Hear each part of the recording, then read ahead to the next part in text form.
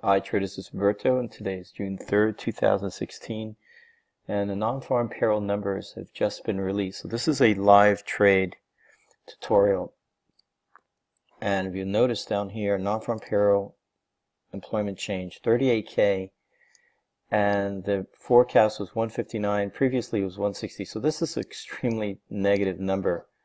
So I already took the trade. Did not anticipate any kind of a retracement, and two trades were taken so far. New Zealand dollar. New Zealand dollar is a commodities-based currency, and that's why I chose. So anything that affects the U.S. dollar definitely, rather the U.S. economy, will affect the New Zealand dollar. And the other one is USD yen. Notice no retracement. I was waiting for some sort of pullback. Nothing happened, and USD yen has continued to sell off.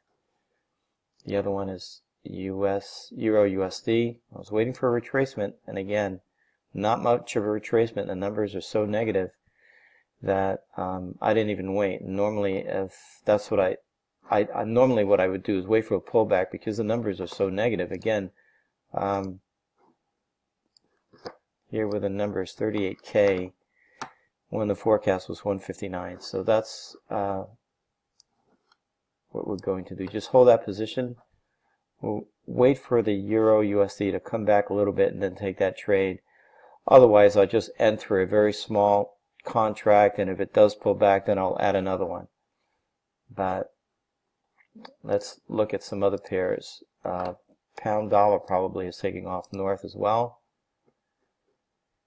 And there it is. The pound dollar is in an uptrend, and so not much of a pullback, but we may have a pullback in about a half an hour because that's the opening of the New York stock market, and it does. We're going to definitely be buying pound dollar and entering another buy position on New Zealand dollar.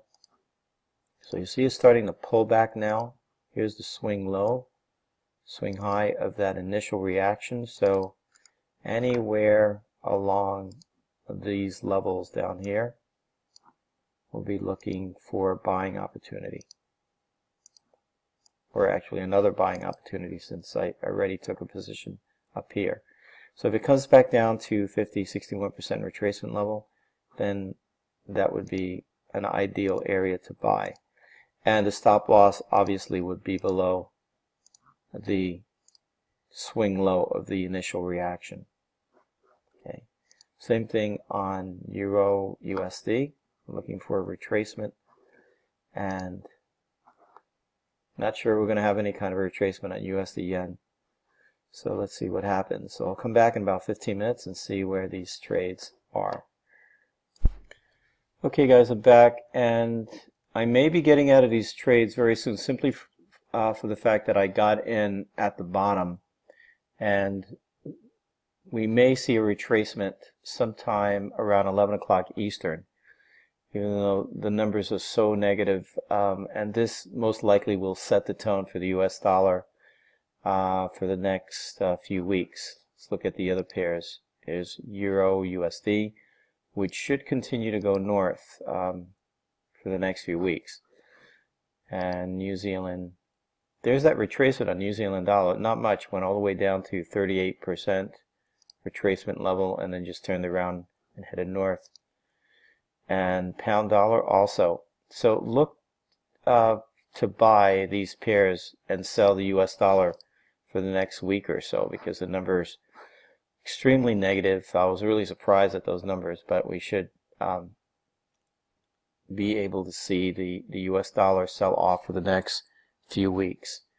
So that's it for this tutorial. If you have any questions, just shoot me an email. Have a good weekend, and talk to you guys next week.